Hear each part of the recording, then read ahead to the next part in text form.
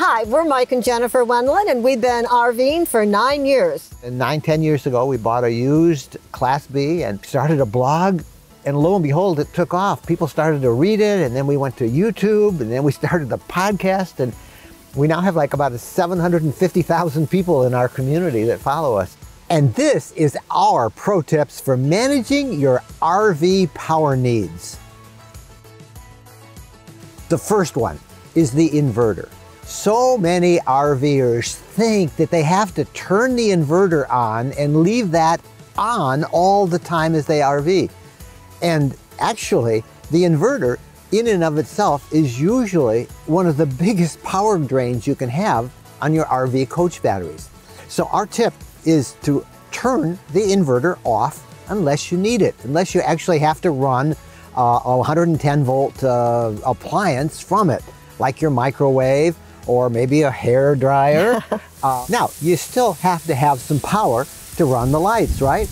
Well, on most RVs, it is the LED lights that are the source of your lighting inside the RV, and those come from your 12 volt chassis if it's a motorhome, or it comes from the 12 volt connection that you have on your towable. 12 volt power is not nearly as draining as 110 volt power. So we suggest that you rely on that as much. Most RVs now have a number of USB ports. Those are 12 volt ports. So we charge our cell phones, we charge our iWatches, we charge our computers, we charge all that with 12 volts. And that way, we don't even have to turn the inverter on, nor do we have to rely on 110 volt power. Of course, we're talking about boondocking primarily when you're not, you don't have commercial power. If you're at a campground and you're plugged into commercial power, it doesn't make any difference. You can leave your inverter on because that power really passes right through. But the biggest detriment to many people when they boondock is they don't think they have enough battery power.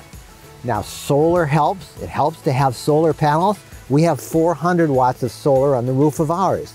That solar then tops off our coach batteries.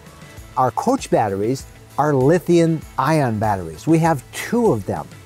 Lithium-ion batteries are the most efficient form of power management you can have in an RV today. They last longer, they charge faster, you can discharge them more fully, and they operate across all environments and all temperature ranges much more efficiently than the standard AGM lead acid batteries. So if you can use lithium, if you can get lithium, they're expensive, but they're so well worth it if you're going to do a lot of boondocking. Now, there are some small things that you can do that will help you with power management too. We like to use a little solar chargeable lantern. It's called the Lily lantern. And it's like a little balloon. You blow it up and you can hang it, and you can get several hours worth of a battery charge with that little lantern. I also use a small solar charger to charge our cell phones. Sometimes if we're on a hike and we're out in the middle of nowhere, I can open up and my batteries are down. I always believe you got to have your phones with you when you're hiking in case something happens. We can charge our phones with this little solar panel. It's just a little tiny thing that fits into a backpack real easily. One other really cool thing to get is LED motion detector lights. These things are awesome. They're run by a small little battery, and then it'll last for weeks and months. And it only comes on when you walk into that room. So we'll put a couple in the bathroom. I've got some in some cabinet space that's dark when we want to get clothes out. But you pop them all over the RV, and if you walk into the room, the little LED lights will come off. You walk off, they'll go off. And doesn't touch any of your power needs from your main coach batteries, doesn't even take your 12 volt.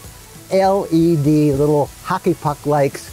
They're so cool, and they're so cheap, and they're so effective. So those are our RV tips to manage your power needs. And there are lots more pro tips for you RV users out there that Camping World has available for you. Check them all out. They'll make your RV lifestyle that much easier.